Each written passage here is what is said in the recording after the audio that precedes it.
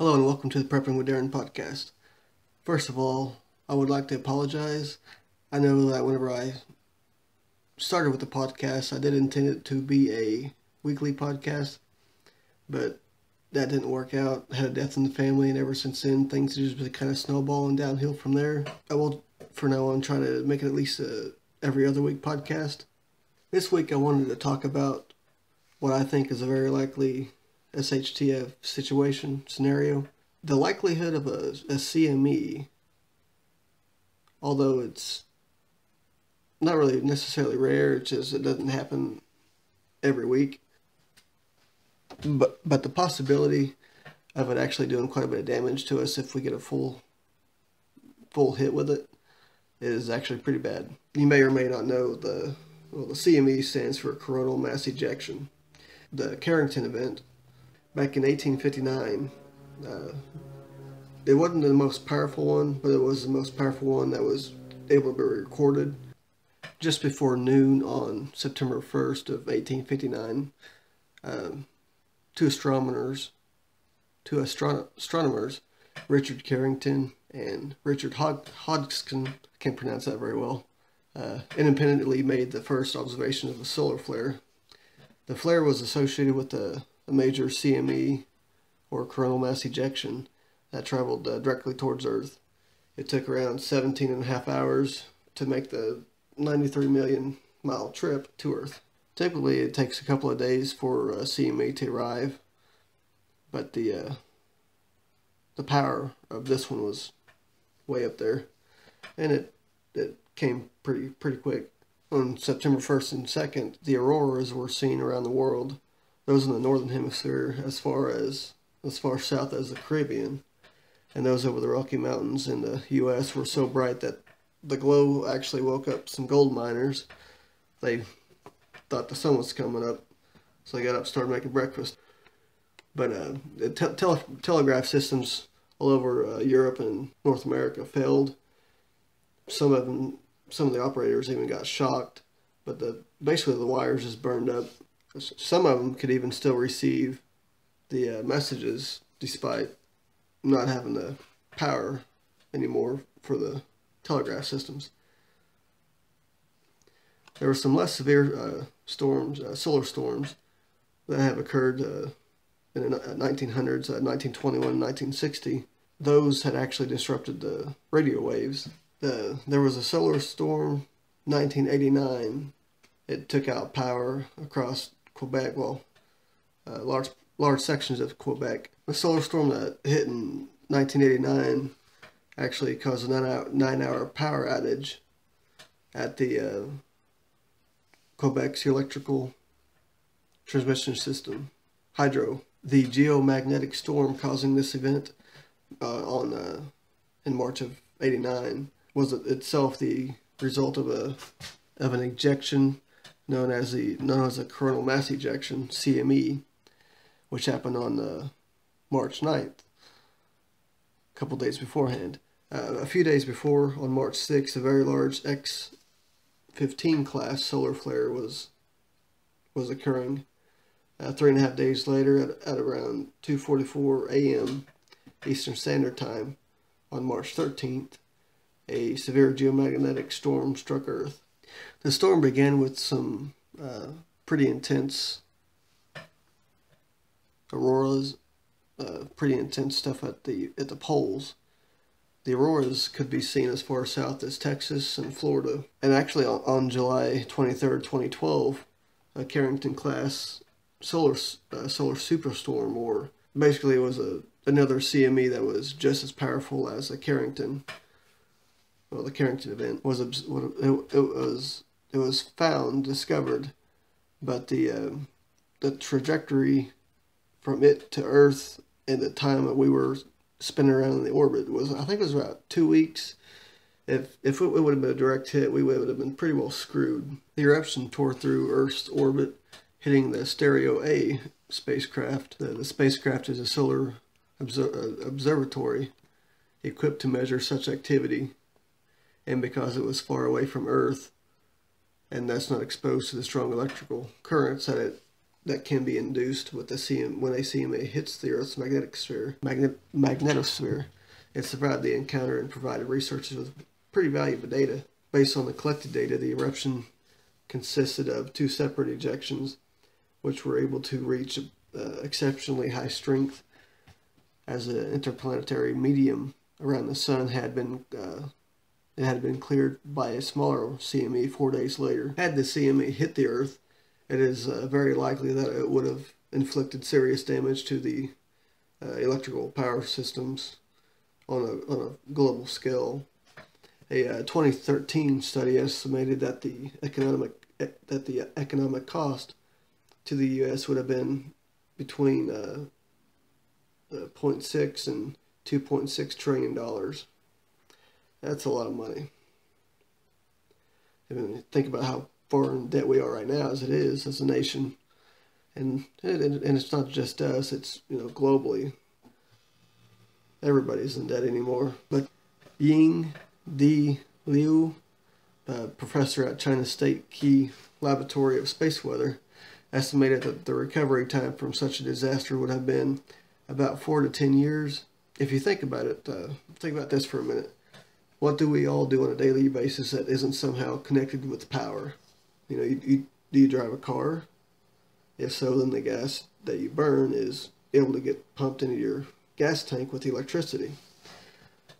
Also, it's hauled by tanker trucks or train rails, but how do they get their fuel? They pump their fuel with electricity, unless they're on those electrical powered trucks, but those don't really seem to pan out very well.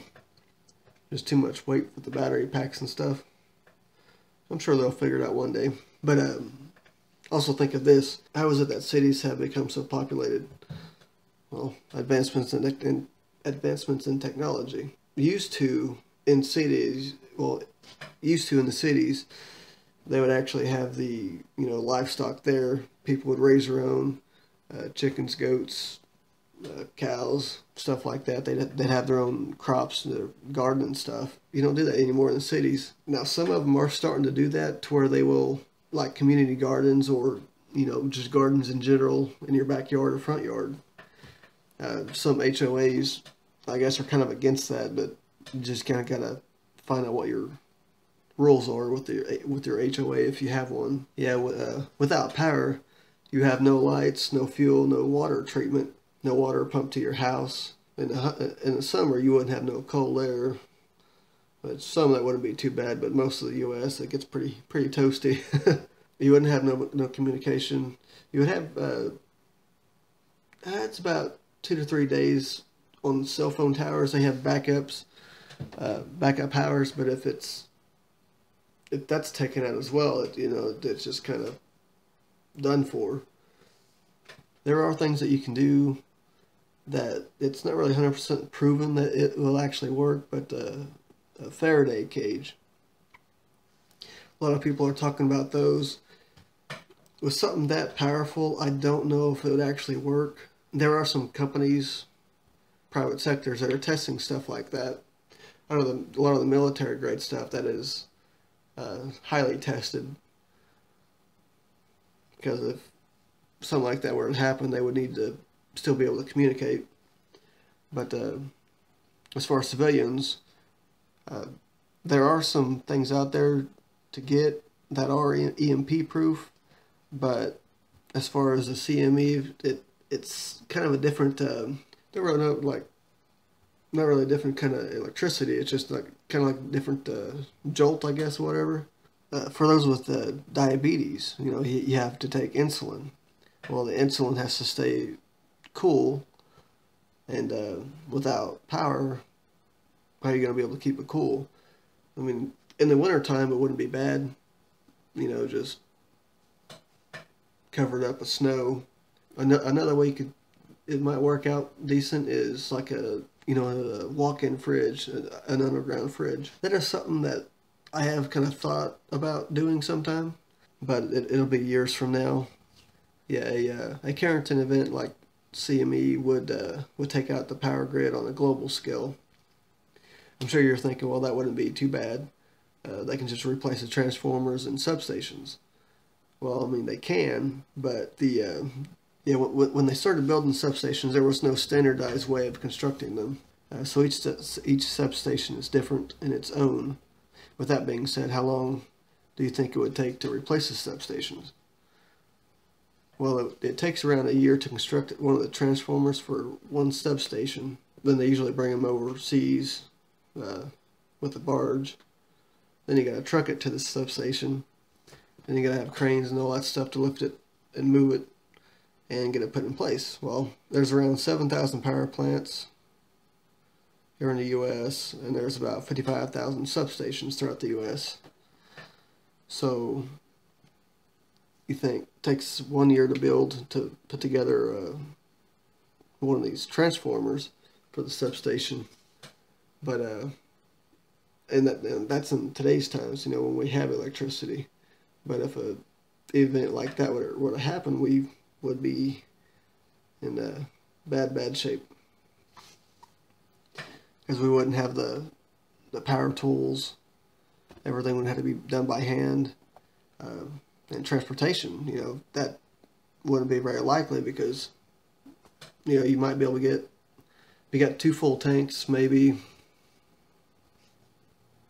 600-700 miles. I think that's about what I got. 2 full tanks, about 600-700 miles. And another thing that is really kind of terrifying, if you think about it, the nuclear power plants, although they are able to, get shut down, you still got to deal with the heat decay. If you're not able to keep it cool with the use of pumps to pump the water in and out, then the heat decay will become too much. It'll start degrading, and you'll have a reactor meltdown from the fuel rods. And although there are quite a bit of safeguards in place, you still wouldn't want to be right next to one.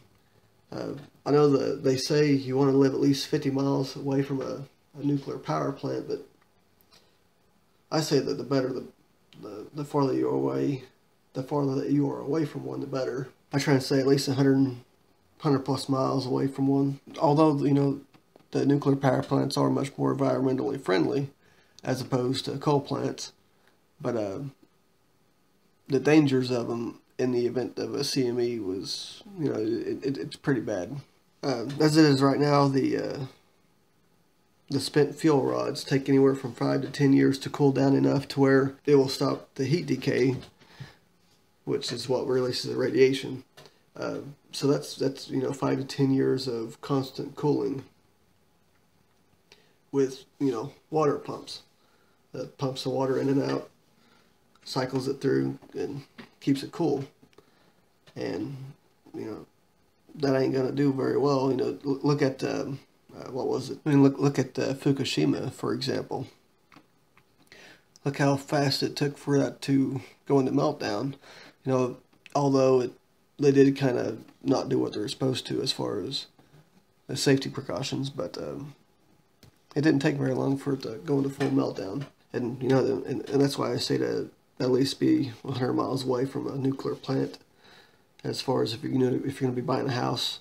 And there are some ways to determine that.